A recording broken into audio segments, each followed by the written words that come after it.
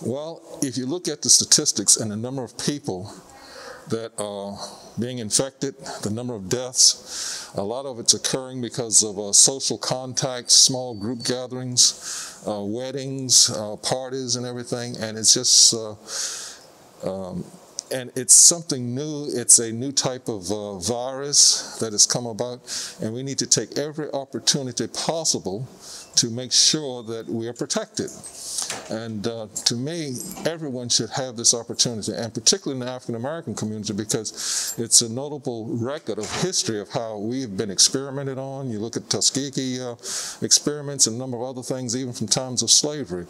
And the health care for African Americans has not always been the best. And this is an opportunity, and I think it's shown this because the majority of the people that are contacting the disease and becoming infected is greater in the Latino and African American communities than in the other communities. So it's imperative that we get vaccinated so that we are protected.